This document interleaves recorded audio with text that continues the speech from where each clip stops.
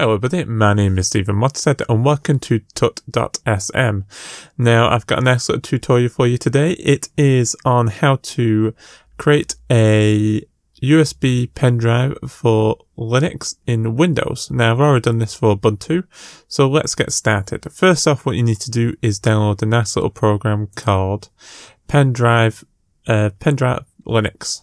And you can find that at pendrivelinux.com, and it's not called Pendrive Linux, it's called Universal USB Installer, or UUI for short.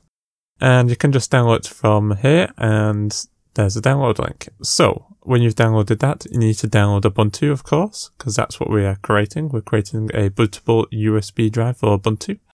So you need to go to ubuntu.com and just go to downloads, and then a desktop, and then just pick which version, etc.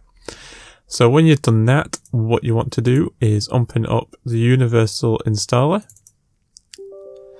and hit yes and hit agree, and then just go to the section where it says which distribution you would want. I can't say that word.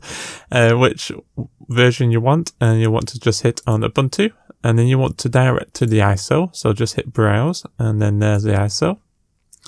Open that, and then what you want to do is select your USB drive. I've just shoved in my 30 gig USB drive, so I'm just going to select that. Hit format. Please make sure there's nothing on that USB drive, because it will be overwritten, and you won't want that.